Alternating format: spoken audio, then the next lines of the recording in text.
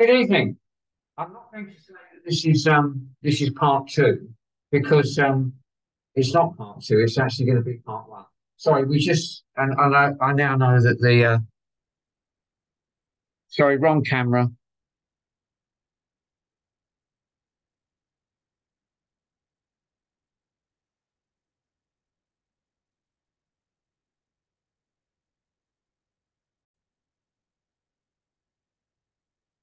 We're now on the right camera. Good evening and welcome to Celtic Evening Prayer. We missed everything because the internet crashed about 10 minutes ago. Just to let you know that in future we'll do Celtic Evening Prayer on the second and fourth Sundays of the month, and Common Worship on the first and third, and the Book of Common Prayer on the fifth. We begin by singing a hymn together, and the words will appear on the screen. And if you want to look them up in a separate hymn book, Songs of Fellowship 352 or Hymns Old and New 309, or the words we've got there. Lord, enthroned in heavenly splendour.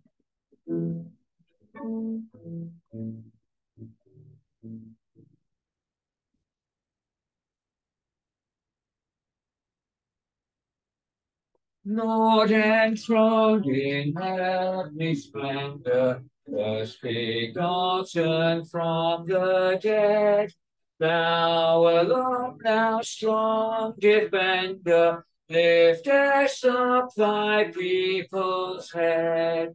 Hallelujah, hallelujah, Jesus, true and living bread. Hear our humblest homage, pray we, here in loving reverence bow. Hear full-faced discernment, pray we, lest we fail to know thee now. Hallelujah, hallelujah, thou art here, we ask not now. For the lowliest form doth veil thee, as of old in Bethlehem. Here as there thine angels veil thee, as of old in Bethlehem.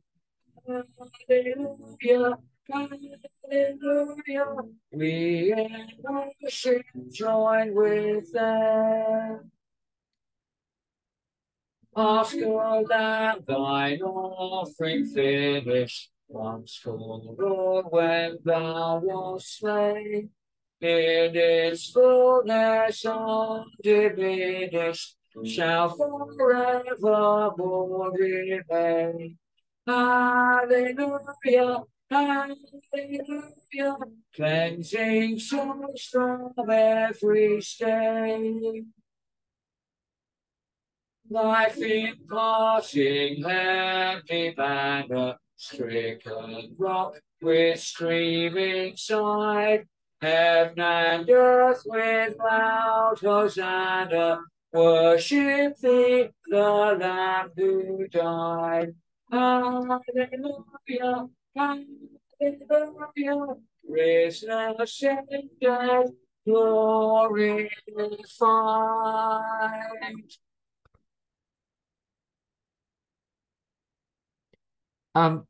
Did that sound particularly horrible?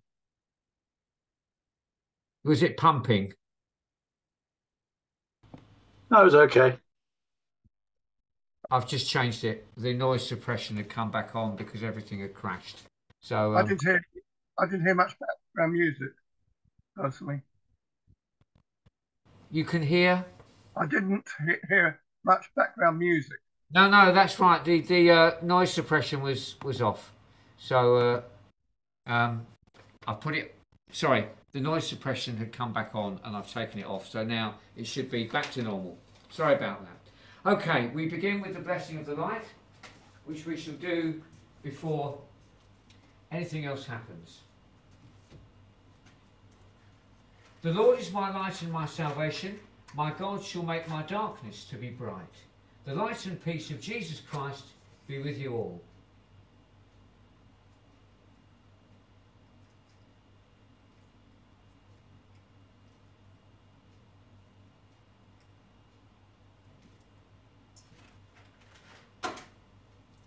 Blessed are you, Lord God, creator of day and night. To you be praise and glory forever. As darkness falls, you renew your promise to reveal among us the light of your presence.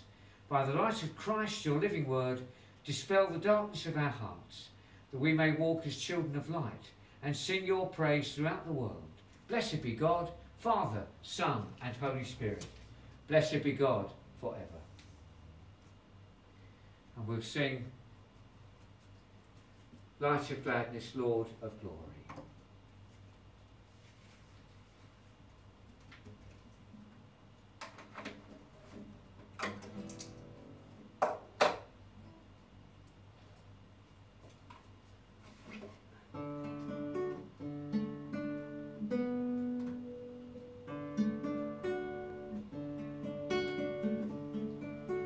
Light of gladness, Lord of glory, Jesus Christ, our King most holy, shine among us in your mercy. Earth and heaven join their hymn.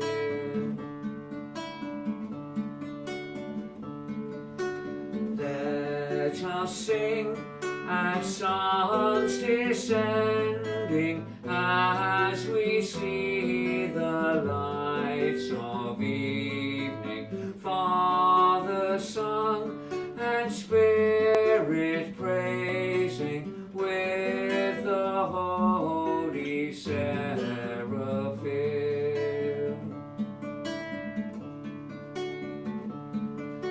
Son of God, through all the ages, worthy of our holiest praises, yours the life that never ceases, light which never shall grow dim.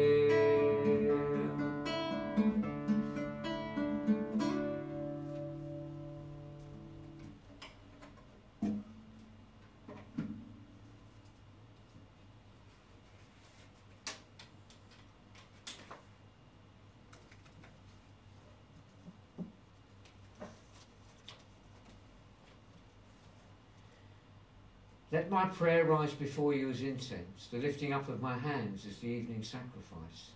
Lord, I call to you, come to me quickly. Hear my voice when I cry to you. Set a watch before my mouth, O Lord, and guard the door of my lips. Let my prayer rise before you as incense, the lifting up of my hands as the evening sacrifice. Let not my heart incline to any evil thing. Let me not be occupied in wickedness with evildoers. But my eyes are turned to you, Lord God.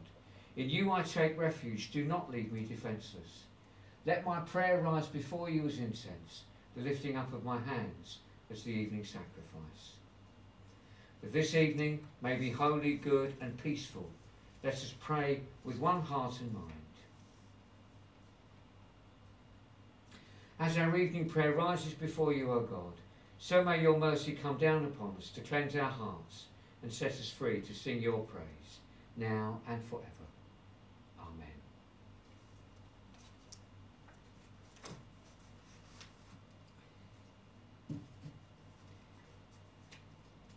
As we draw near to the place of at-one-ment, let us confess our sins. Give us tears to see the wonder of your presence. Give us tears to see the wasting of your people. Give us tears to see the wounding of your Son. Give us tears to see the wounding of your Son. We are the race that helped to make the wood on which you were crucified, and still we misuse your creation. We are the race that helped to make the nails that pierced your body, yet still we use work for gain at others' expense.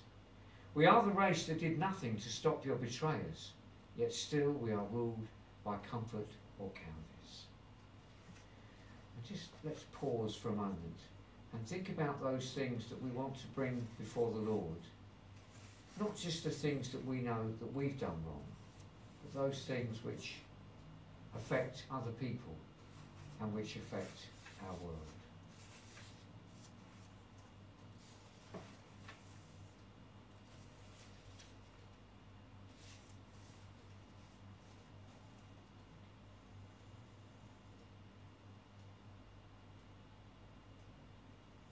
We have treated the world as if it were ours. Lord, have mercy. Lord, have mercy.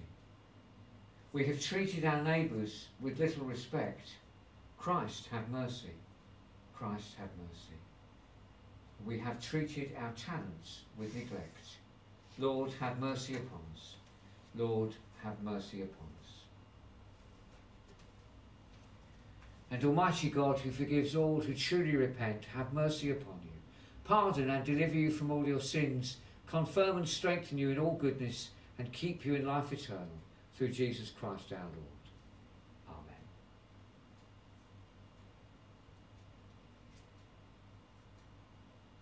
Chris, are you going to... Oh no, sorry, Chris, I know you're doing the prayers and I'm doing the readings this evening. So, the Old Testament, we conclude the story of Jonah. If you're following it in the Bible, it's on page 897 in the Old Testament, page 897, and it's Jonah chapter 3 verse 10, which is right at the end of the chapter through to the end of chapter 4. God saw what they did. He saw that they had given up their wicked behaviour, so he changed his mind and did not punish them as he said he would. Jonah was very unhappy about this and became angry. So he prayed, Lord, didn't I say before I left home that this is just what you would do? That's why I did my best to run away to Spain. I knew that you are a loving and merciful God, always patient, always kind, and always ready to change your mind and not punish. Now, Lord, let me die. I'm better off dead than alive. The Lord answered, what right have you to be angry? Jonah went out east of the city and sat down. He made a shelter for himself and sat in its shade, waiting to see what would happen to Nineveh. Then the Lord made a plant grow up over Jonah to give him some shade so that he would be more comfortable. Jonah was extremely pleased with the plant. But at dawn the next day, at God's command, a worm attacked the plant and it died. After the sun had risen, God sent a hot east wind, and Jonah was about to faint from heat of the sun beating down on his head. So he wished he were dead. I'm better off dead than alive, he said. But God said to him, what right have you to be angry about the plant? Jonah replied, I have every right to be angry, angry enough to die. The Lord said to him, this plant grew up in one night and disappeared the next. You didn't do anything for it, and you didn't make it grow, yet you feel sorry for it. How much more then should I have pity on Nineveh, that great city? After all, it has more than 120,000 innocent children in it, as well as many animals. This is the word of the Lord. Thanks be to God. More about Jonah in a little while. But right now we're going to sing again. And we're going to sing God Forgave My Sin in Jesus' Name. It's Songs of Fellowship 129 or Hymns Old and New 167, or the words are on the screen.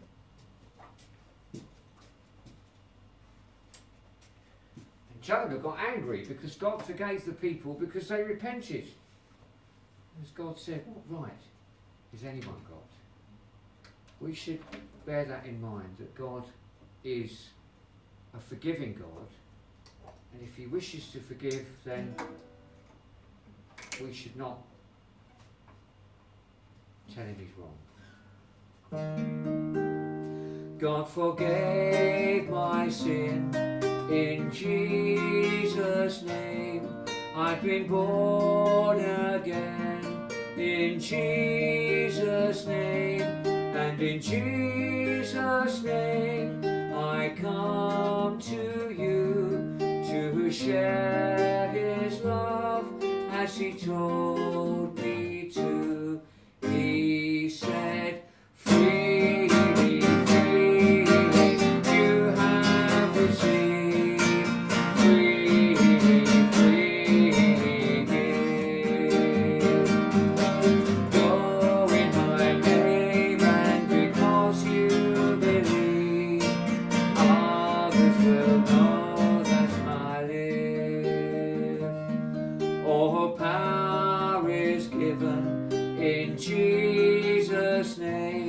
in earth and heaven, in Jesus' name, and in Jesus' name I come to you to share his power as he told me to. He said, freely, freely you have received, freely, freely give. Go in my name, and because you believe, others will know that I live.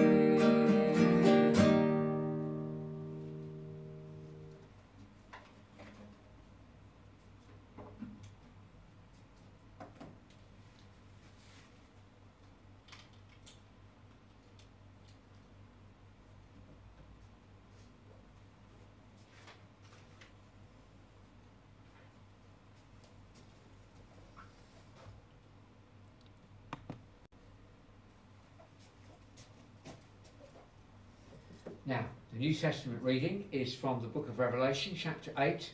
It's on page 315 in the back of the church Bibles, if you want to follow it. Good News Bible Standard Edition, page 315.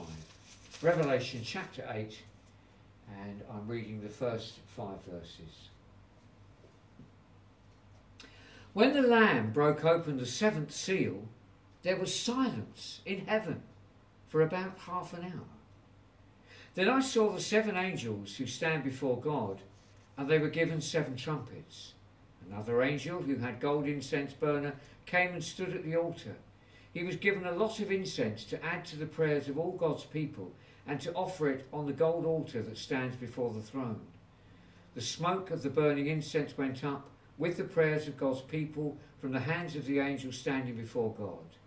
Then the angel took the incense burner, filled it with fire from the altar, and threw it on the earth. There were rumblings and peals of thunder, flashes of lightning, and an earthquake. This is the word of the Lord. Thanks be to God.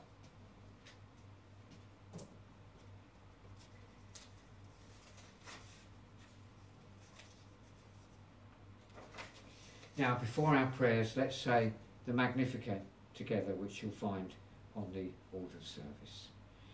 My soul proclaims the greatness of the Lord.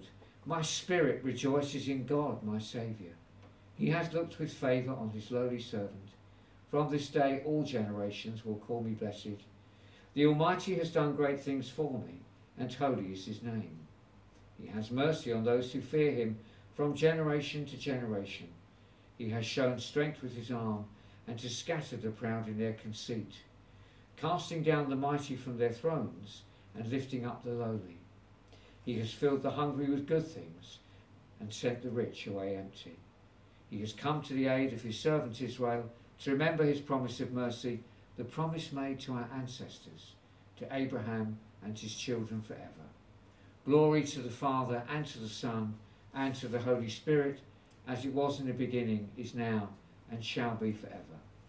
Amen.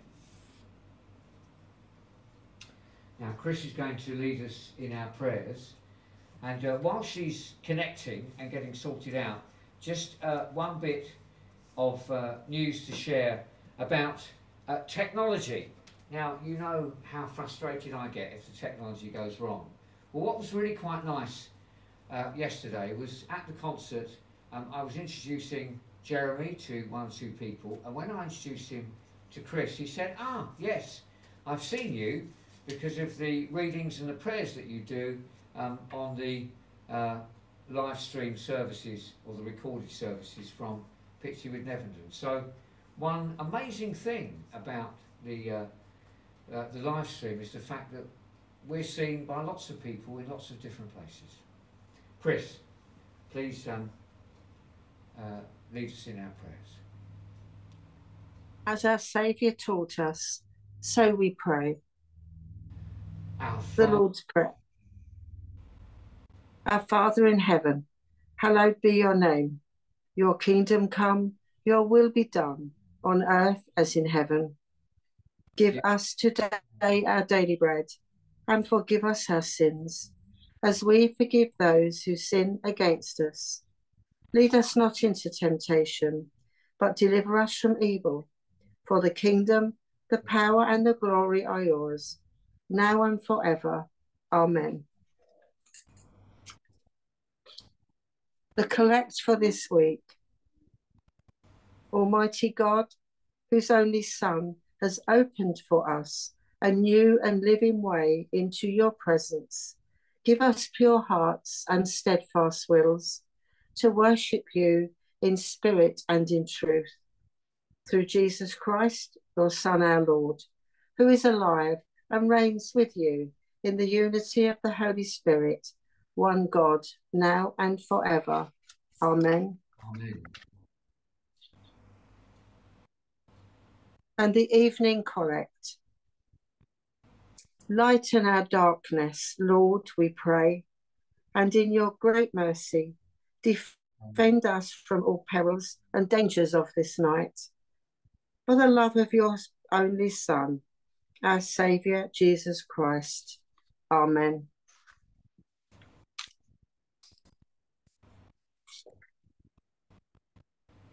Dear Lord and Father, who knows each of us by name, thank you that you promised us that where 2 or 3 were gathered, you are there in the midst to hear our prayer. Tonight, let us be very mindful of those thousands of people who have died in the Morocco earthquake, those that are suffering and missing. Heavenly Father, the beautiful world you created is broken. We pray for all those in your world affected by climate change, wildfires, cyclones, flooding. Keep everyone safe. Open the hearts of all people, including us, to save our planet for humans and animals. Lord, hear us. Lord, graciously hear us. Our prayers for the Church in the world this week focus on King Charles III, Defender of the Faith, the Church in Ireland, in Aberdeen and Orkney, Zululand, Southern Africa and Nigeria, and in the Deanery of Thurrock. The Venerable Adam Atkinson, Bishop of Bradwell elect, and the Right Reverend Guley Francis Dehani, our Bishop of Chelmsford, and for all in the parish of Pitsea with Nevenden and our associated causes. Lord, hear us. Lord, graciously hear us. We pray for the ministry of Reverend Simon in our churches, care homes and schools, who encourages all those with his care and understanding. Bless us as we start our celebrations for St. Gabriel's Diamond Anniversary and acknowledge our patronal festival of St. Margaret. We give thanks to all those who came to the evening yesterday. Lord, hear us. Lord, graciously hear us. We pray for all in our own communities and throughout the world where war destroys lives. We pray that your spirit of peace will protect the vulnerable, restrain the angry, and bring comfort to the lives of those who feel trapped and alone. We pray for all those who are suffering in their lives through illness in body and in mind. Bring them hope of an ending to their sufferings and a resolution to their difficulties. Show us the best way to help those who suffer. Lord, come breathe on these people with your Holy Spirit and bring great loving and healing, hope and joy. We think of all those on our parish prayer list and also those known only to us. Lord, hear us. Lord, graciously hear us. And for the bereaved, We join with many throughout the world, and especially the royal family, as we have just seen the first anniversary of the passing of our dear Queen Elizabeth. Lord, we know that you are the God who can comfort us in our darkest grief. We pray that you provide a time of comfort and rest for those whose hearts are hurting right now. Wrap them in your love and remind them that though they may have lost someone dear, they are not alone, for you are with them. May all those we have lost and loved rest in the perfect peace only found in you. Lord, hear us. Lord, graciously hear us. Let us, in a moment of silence, bring our own petitions to our Lord.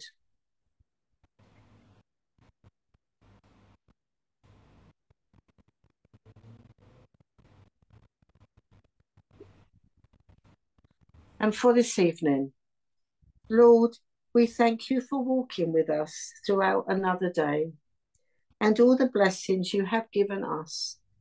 Bring peace and comfort to our hearts. Comfort and guide us as we sleep, and protect us and those we love from all evil. Merciful Father, accept the prayers for our Saviour Jesus Christ, our Lord. Amen. And let us say the grace together. The grace of our Lord Jesus Christ, and the love of God, and the fellowship of the Holy Spirit be with us all evermore. Amen.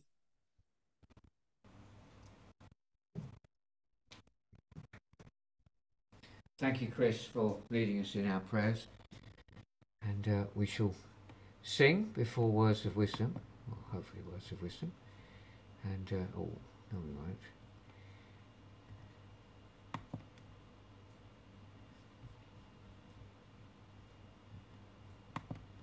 We will in a minute. Just need to get onto page 2.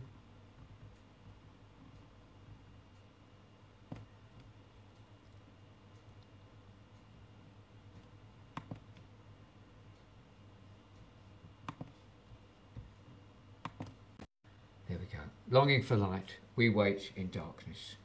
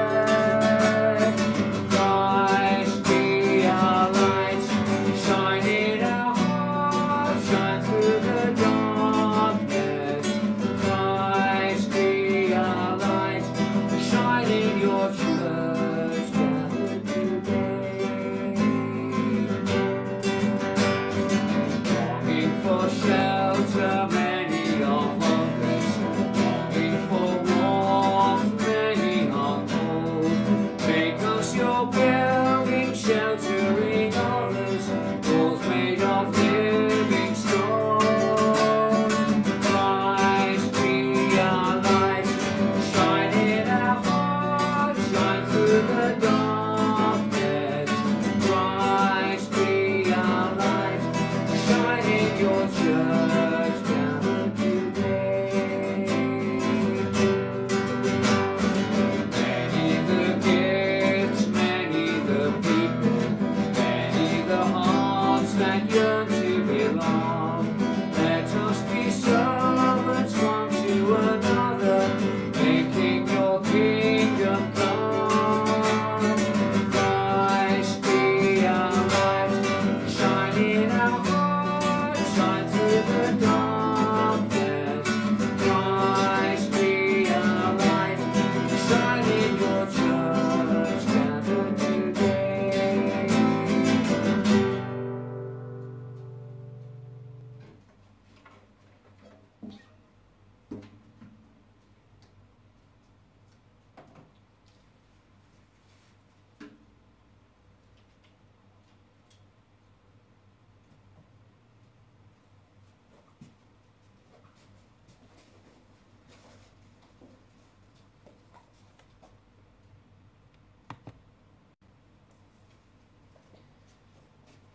Now may the words of my mouth and the thoughts and meditations of all our hearts be now and always acceptable in your sight, O Lord, our strength and our Redeemer.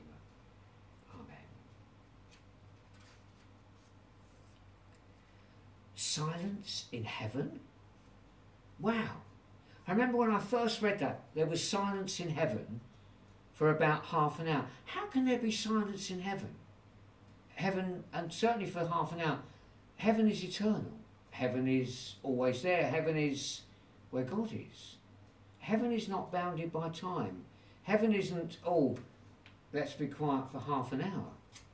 Wow, this is something incredibly special. Now, what's going on at this point is there are 7 seals which only Jesus is worthy to open. Worthy is the Lamb who was slain for us. Only Jesus is worthy to break open the seals.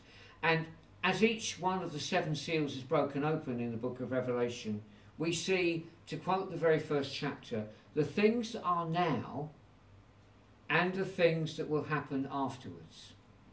I think we have to really bear that in mind with prophecy all the time. Old Testament, New Testament, whatever.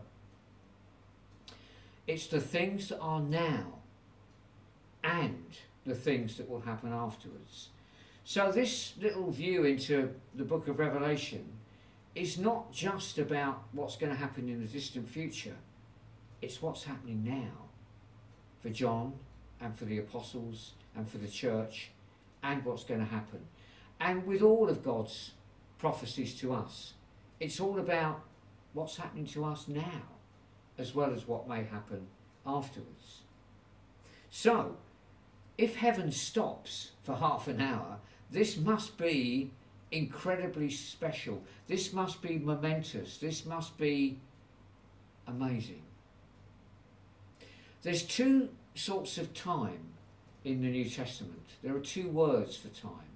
The first one is chronos, from which we get words like chronological and chronometer and so on. And chronos simply means the passage of time. Days, hours, minutes, normal time. But there's another time in the Bible, and that's kairos time. And kairos time is the moment, the event, the special moment that Jesus, God, is going to do something, is going to happen. And I think with the whole of Revelation, we're talking about kairos time. We're not talking about time that's just days and hours and minutes. We're talking about special moments in God's time. And in this particular bit, the 7th seal is opened, and suddenly all the prayers of God's people are being received. Now again, this is not just in a moment in the year 69 AD or whenever it was written. All the prayers of God's people, the prayers of God's people from the dim distant past, the prayers of God's people that in our time haven't happened yet, They're all there. God has them all with him. And the angel mixes incense from heaven with the prayers of all God's people, and he throws it on the earth, and great power is unleashed.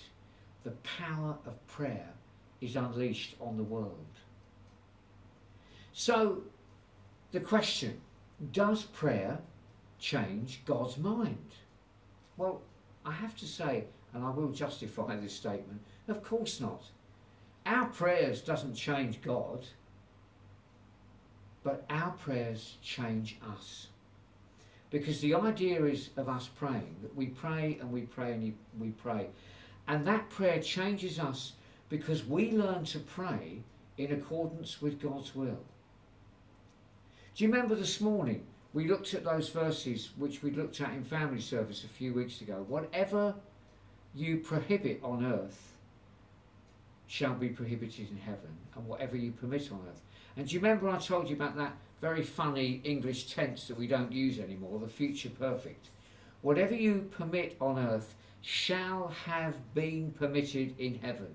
In other words, we're not allowing things, we're just praying consistently with God to allow things that have already been decreed. God knows what he's going to do. There is no plan B. God doesn't cause shadows by changing and shifting. God is God, and he doesn't change at all. We change. Look at Jonah. Great example of this idea of prayer. God wanted him to preach in Nineveh. I believe that God already knew that the people of Nineveh would repent. And if you work backwards, God knew that because God knew that eventually Jonah would go and preach to them, and because of Jonah's preaching they would repent of their evil ways. And because Jonah ran away in the first place, God knew that eventually he would bring Jonah back, so that Jonah would go and preach, so that Jonah would preach and the people would repent, and then the people would be saved rather than punished. Of course God knew that. Of course God knew what he was going to do, but he needed to make Jonah aware of it. He needed to make Jonah do what God wanted him to do so that it would fit in with his plan. So Jonah was changed to do what God wants. Well, we think he is. It was all left a bit hanging in the air at the end when God's shouting at Jonah and saying, look, I gave you this plant and it gave you some shade, and when it died you started shouting at it and shouting at me. You felt sorry for the plant that died. How sorry do you think we should feel for the people of Nineveh? We don't want them to be destroyed. We wanted them to repent. And that's how God works. So with all these things in Revelation, the things that are now and the things that will come afterwards, God knows what's going to happen. God knows when the end's going to come. God knows when he's going to blow the trumpet and finish things off. God knows who's going to be saved and who isn't. God knows what we're going to do tomorrow. What we do makes no difference. Now, I could pray that Manchester City win their next game of football.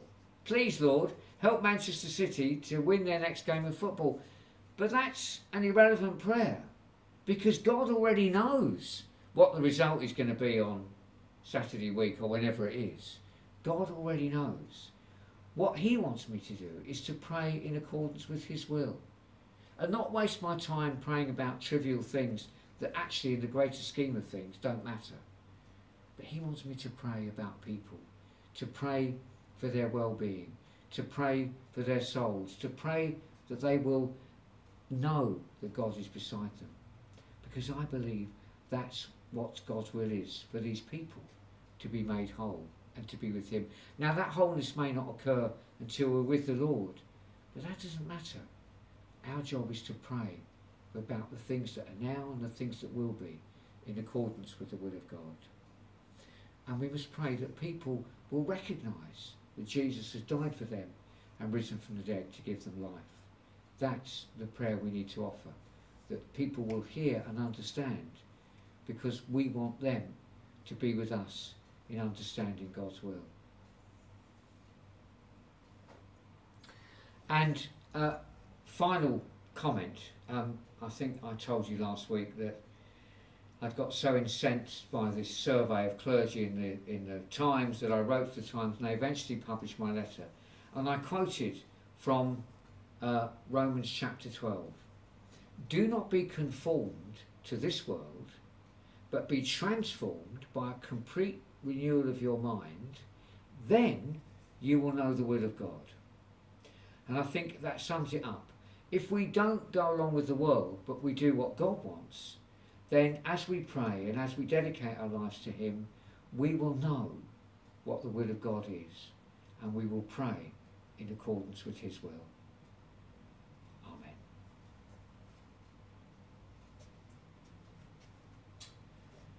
So, final hymn. And we've still got internet, and we've still got ourselves together, which is quite amazing. Right, let's share the screen for the last one.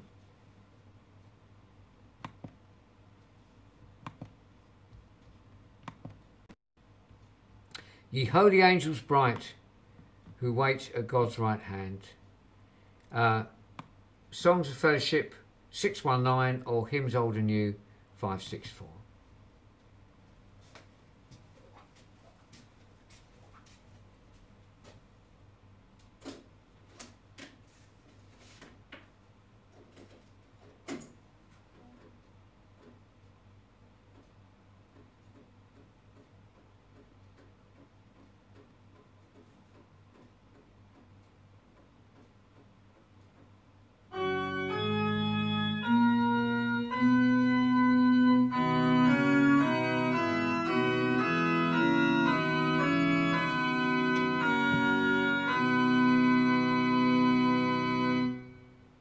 Ye holy angels bright, who wait at God's right hand, all through the realms of light, fly at your Lord's command.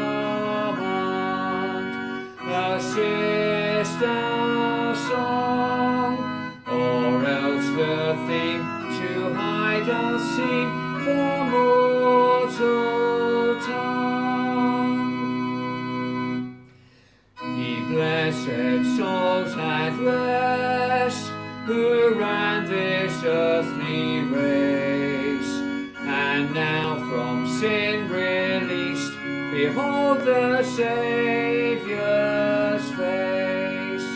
God's praises sound, as in His sight with sweet delight ye do abound.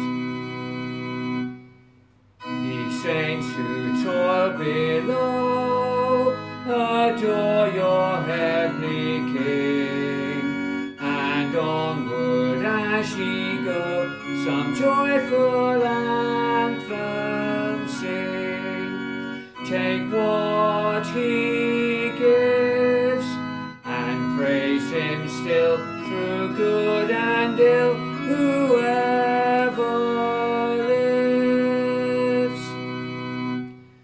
My soul, bear thou thy part, triumph in God above, and with a well-tuned heart sing thou the songs of love.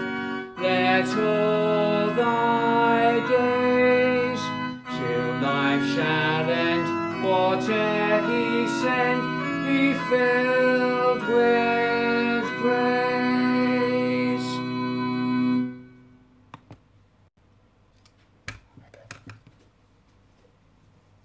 Now may the road rise up to meet you, may the wind be always at your back, may the sun shine warm upon your face, and the rains fall gently upon your fields. And until we meet again, may God hold you in the hollow of His hand.